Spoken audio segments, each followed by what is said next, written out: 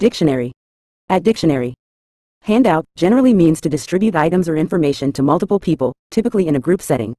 This involves giving out materials such as papers, flyers, or supplies to each person present. The term is commonly used in educational, professional, or public contexts, such as handing out worksheets to students, distributing brochures at an event, or giving out promotional items.